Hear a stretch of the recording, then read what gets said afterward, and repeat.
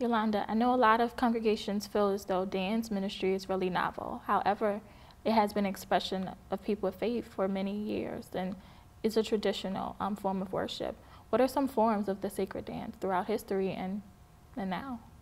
Well, there are a number of different forms of sacred dance, and one that we can offer is ecstatic dance. And ecstatic dance is a dance where people get involved with the movement, then it begins to kind of generate more and more energy, more and more excitement until oftentimes there is an expression, an explosion of worship. An example of that would be during the time of slavery in the United States.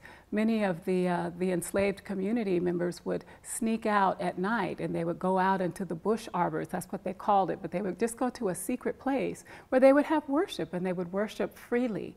And they would sing the African American spirituals, and those spirituals would allow them, they would do kind of a shuffle movement in a circle, and it would allow them to get caught up in the Spirit of God, and they would go faster and faster and faster and faster until they would then shout and sing and celebrate. That's an example of ecstatic dance. A person came up to me during the workshop and said, well, you know, I come from the Church of God of Christ tradition, and ecstatic dance is a part of my tradition, although she goes, but we never called it that. We called it the holy dance. Yeah. And a lot of people understand it and know it as the holy dance. So I'm sure that we can go even further back from the time of slavery, because a lot of the dancing, if you go into many of the African countries, in 1994, I happened to be in South Africa, and we participated in some of the churches, the Zulu Zionist churches, and the first thing they did was a ring dance.